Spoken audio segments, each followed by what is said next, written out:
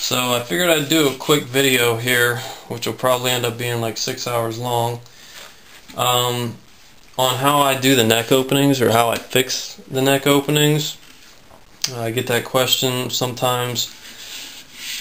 When you get the casts, the neck openings are warped. They're out of round, they're not symmetrical. So if you're like me, you want to fix that. So basically what I do, it's pretty easy. I just worry about the outer shape of the helmet first. Okay, if you hold the helmet up to the light, you can see the silhouette or the shadow of it, and you can see the general outline or shape of it. Now if it looks a little goofy, then you got to add some filler and do some sanding and all that, which is what you see here. When I looked at this up to the light and I saw the shadow, this area here was down way too far, so I had to bring it out with some body filler.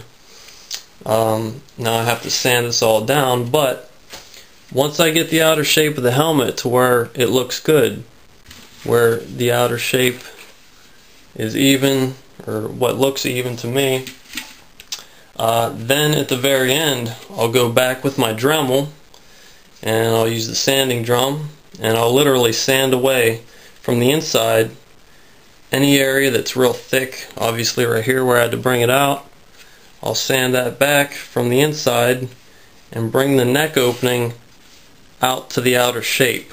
Okay, so if you already got the outer shape nice, perfect, looking smooth where you want it, all you got to worry about is making this lip the same thickness all the way around. And in doing that, you bring the crooked neck opening to the outer shape, and that straightens it. So I'm going to sand this down here with the, I have an electric sander I'll use on this. Since it's the back, it's a pretty big surface area. It'll take it down quick. There's some 80 grit sandpaper on it, and I'll finish with the sanding block by hand, and then I'll go back and I'll grind this away. Alright, so I got my little, I have a mouse sander here that I'm going to use. I got some 80 grit paper on there. That's going to take it down pretty quick. I'm going to have to turn the vacuum on for this to keep some of the dust down, so before I turn that on and you can't hear me talk, what I'm basically going to do is just hit this from a couple different angles. I'm going to go left to right, okay, this way, and I'll go up and down this way. May go diagonally to hit this from different directions. This doesn't have any set direction. This is a random orbit sander, so it moves all around, but you still want to hit it from different angles so that you don't have flat spots. I like to hold it like this underneath because that gives me the most control. There's a little dust attachment on there that I just took off. I don't need that. So I'm going to take the majority of it down, then I'll finish here with my hand block, and there's finer grit paper on here. This is, I think, 150, just to sort of feather it out and blend the edges out into the rest of the plastic. Okay, so I'll do that, and then we'll get this inside taken care of with the Dremel.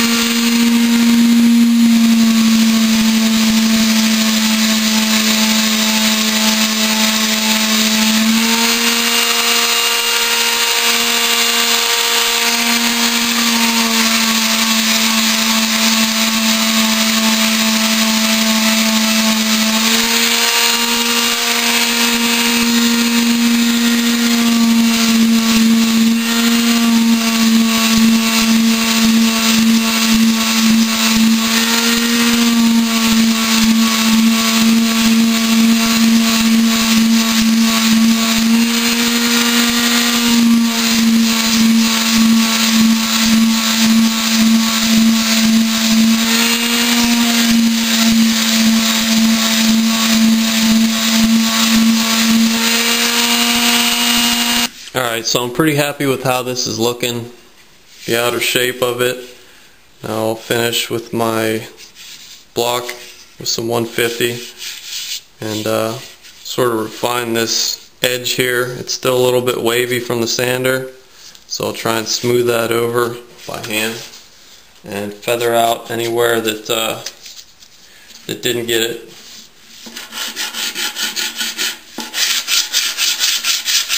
When you sand with a block on an area this big like this, you don't want to sit there and sand like this in one little spot. Go across the entire surface. Okay, so you're not creating a flat spot anywhere. Same thing when you go in this direction. Try and cover as much area as you can without going anywhere that you don't need to be, obviously. I'm trying to keep this confined to the back half for right now. Blend these edges a little bit. Feather them in. Alright, and this may take multiple passes. This is, you know, probably the second or third layer of body filler that I've added.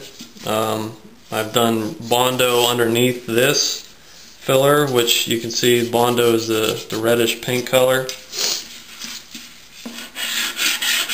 You're not going to get it all in the first shot because you're going to have low spots that you have to go back and fill and fix.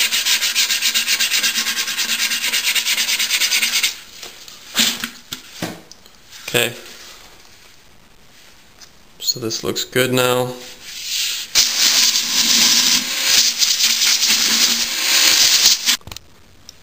Alright, now I'm just going to freehand this with my Dremel. I got the rough sanding drum on here. I think it's 80 grit. And I'm just going to Dremel this away from the inside till it's roughly the same thickness as the rest of the helmet. It's kind of hard to tell right now because it's not primed, but up here it's maybe 1/4 of an inch. So that's about where I'm going to take it back to. Now you can take a piece of masking tape if you want and cut it to whatever width you want this and go all around following the outside edge. But I just freehand it. I guess you could use a compass on it too somehow, but you can get it pretty close. You can always finish it off by hand. Just with a piece of sandpaper going along the inside.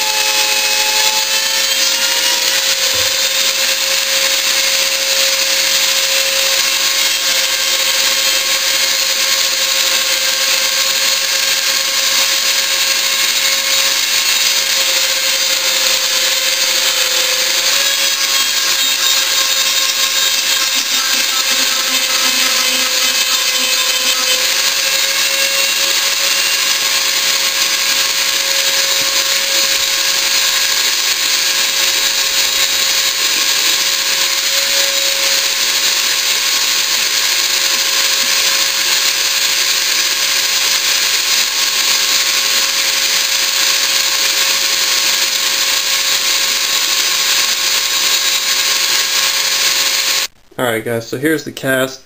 It's kind of hard to tell still because it's not primed, but after the Dremel work you can see I've brought that out, sanded that on the inside to make it even like the rest of the helmet around. If I hold it up to the light you can probably see it better.